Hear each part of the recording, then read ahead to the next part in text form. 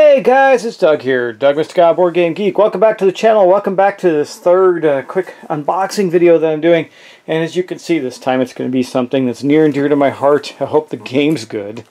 But it's Highlander the board game, which was recently kickstarted, I believe. And I did not get it through Kickstarter, but I just wanted to say I got both the expansion, some other things with it that I want to show. Now this one, I watched some gameplay on it. And it looks pretty good. I'm excited about it, but I have some trepidation because this is a game that holds a special place in my heart.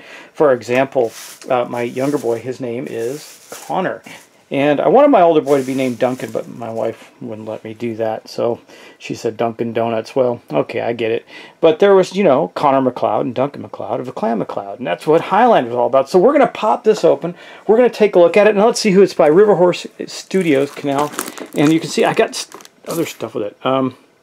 Yeah, and so sold as a set. Do not break down. So anyway, this is a set that we're doing. I'm going to pop that open. I got my handy dandy X-Acto knife right here.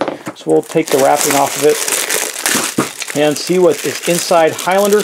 And now I know while there are miniatures, it's not like you're moving around a big... Oh, let me pull this off before I keep speaking. There we go, because that was some loud, like cellophane type wrapping. I got these buttons. I don't know what they're for. I think they're just to be cool. You will wear them during a video and you won't see me because I'm not on camera. Okay, anyway, this is the base game right here, and this is the expansion. It's called The Princes of the Universe, and I think it just comes with some more characters that you can play. Maybe some more cards too, I would imagine, but this is the base game. You can see that by the game box, it's not like a big game, but there's quite a bit of gameplay in here. I watched some gameplay of it. It is, for 3 to 6 players, takes about 15 minutes. See, it's not a long game. Ages 14 and plus. Now, the videos that I saw took more than 15 minutes. I think it's probably more of a 30-minute game. And I don't mind that it's short, although being that I'm such a fan of the Highlander series, it would be nice if there was some kind of adventure game type game of this that would take you through time. But what I'm doing now is opening the box. So as you can see, there's not a lot in this box. Like, you take the tray out, there's the counters and the tokens. These are the characters you get to play. So you see, and this is interesting. It's not really a hard stock, but it's definitely thicker and beefier than like a playing card. A little bit. It's like maybe a double thickness of a playing card. Anyway, there's a namesake himself, Connor McLeod. You can see you can put your allies here, your weapons. These are your starting stats, and you can upgrade your dice as you go. Because like I said, I watched some play of this. It says when you discard an ally, you gain 2 quickening tokens. Quickening tokens allow you to upgrade your dice, reroll, things of that nature. Okay, and then you have... Now this does not look like Sean Connery. I think this is more from the TV series or something, but this says Juan Sanchez Villalobos Ramirez, and if you watch the series, that was Sean Connery in the movie. Of course, he'd been around a long time by that point. I didn't watch a lot of the TV shows. The movies are what, well, the original movies what intrigued me, and that's interesting. And then you got Iman Fasil. He was killed in the first movie. Don't want to give you spoilers if you haven't seen it, but if you haven't seen it, it's an old movie, so it's your fault. And then, of course, one of my favorites, the Kurgan, Victor Kurgan. He had the coolest armor ever in a movie at that point in time when that first came out. It was really awesome looking. And it's played by the awesome Clancy Brown, who I love in everything he does, even as Mr. Krabs on SpongeBob. And then you have Sunda Castigar. Castigar was like a scimitar-wielding guy that was a friend of Connor McLeod throughout the years, another immortal. And then you have Nobunaga Minamoto, and that's him right there. I think, yeah, I believe that's him. And then you have Talia. She's ruthless. Anyway, those are the ones from the base game. And you can see they each have a corresponding mini. So let's look at the Kurgan, for example. Here's the Kurgan. And these are good. These are hard plastic miniatures. They're well detailed.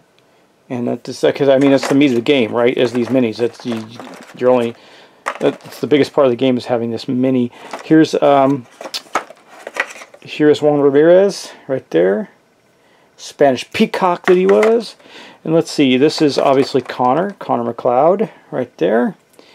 And let's see, so if there's a guy with a suit with a, yeah, there's Fazil with his Salamanca broadsword.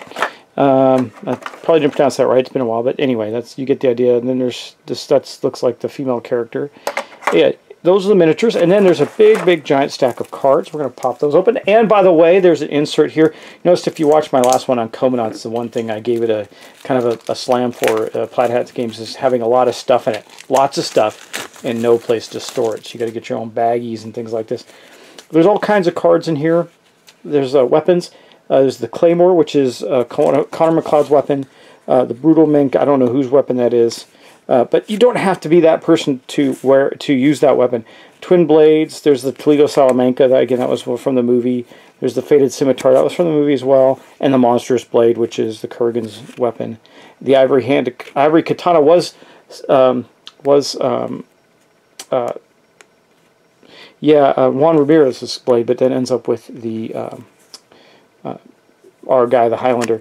And then you see there's all these event type cards, and so there's several different decks, and they do different things, and some of them are part of a timer as well. Some of them will have things that you do, new arenas you fight in, people you deal with, and it looks like they kind of blended the TV series with the movies in here, which I think they would have to do because they need to have enough content. Like, see, that picture's from the movie for sure, as is that one, but I saw some that didn't look like they were. Trying to see, like that one. That's definitely not from the movie itself. So anyway, that is the deck of cards. Then you have some series of dice, because you're going to have this pool of dice that you can constantly upgrade. Then you have these tokens. These are your quickening tokens, and then the initiative tokens, initiative rounds that you have. And here's the board. And this is really the board. I mean, it really is this simple. It's just this. You got the arena. You have the area for the gathering. I think it's two-sided. This is where you play initially, actually. So you have your encounter board, the era board, the arena, and the fate items. Now, that's where you might lose your head. And it shows at the very simple start of turn. You start your turn, you take your actions, you duel if you need to, and then you end your turn. You duel when you both pick or roll the same initiative number. And if nobody re-rolls, then you end up in the arena and kind of duking it out. There's other ways to end up in the arena too. And then you saw those weapon cards. They're going to go here, and you're going to get to beef yourself up with new weapons. And then I guess when you go to the gathering, you're going to end up over here. The gathering, if you are not aware of, is the final battle that takes place in the movie. Okay, and then you also have some things that talk a big storyline. So I don't think the rules are that beefy. I think the rules stop right here.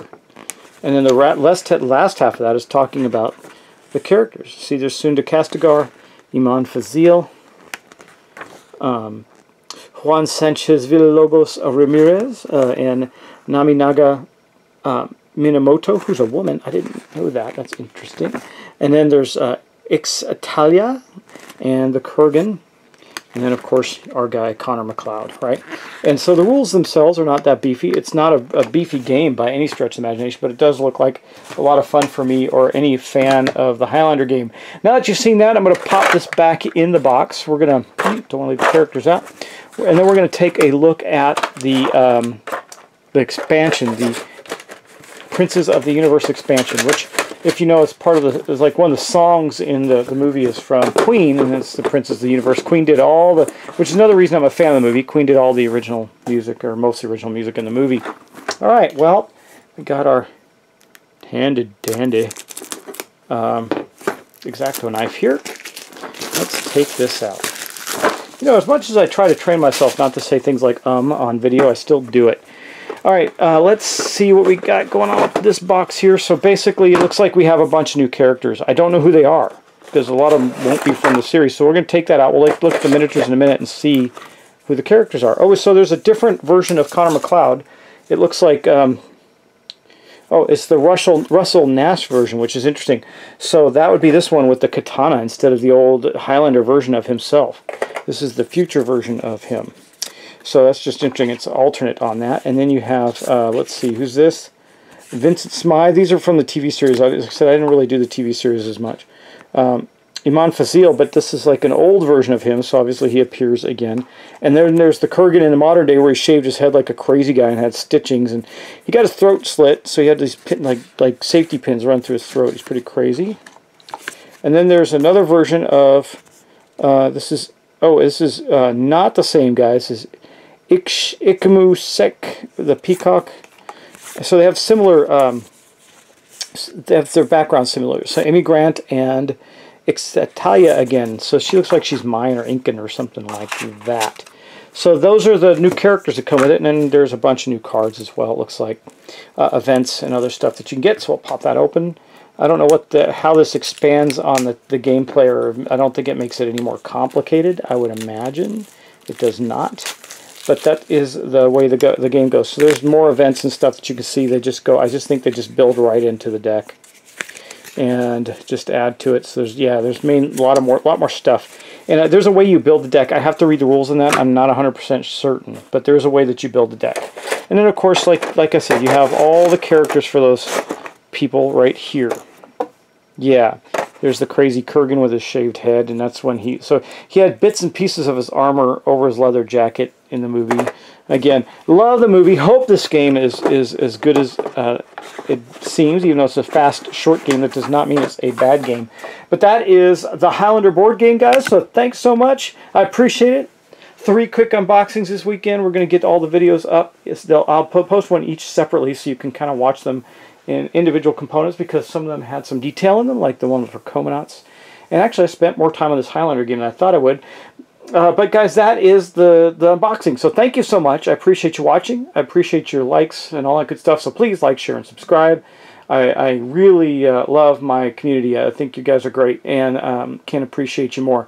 So if you do want to support the channel greater, you can go and become a patron of mine, which will help me to get to my 4K camera that I'm after. So I can start filming a even higher quality. So thanks so much. I will see you in the next episode of something. Odds are that is going to be either Madeira, could be Highlander, could be Awakening Lair if I have enough time in between, or it could also be, I don't know if this might take a longer because you have to do all the assembly of miniatures and everything, but Shadows of Brimstone Forbidden Fortress is coming. So that's what's going to be coming to the channel. But like I said, that one may take a little longer, and if you stay to the end of the video, there's going to be a little surprise probably later on, or maybe I've already done it. It's very possible I've already done it. I'm going to do a live stream of Subnautica Below Zero on the channel. You know, I played the whole series of Subnautica. If you missed that, go back and watch it. It was a lot of fun. I enjoyed it. I know the viewers enjoyed it. Got a lot of great commentary on it. And they're coming out with a massive expansion that I'm super excited about. And so far, it's in early release. So there's quite a bit of content, even though it's not complete. But be that as it may, that's going to end this episode. So thank you so much, and I will see you in the next episode. Take care, guys.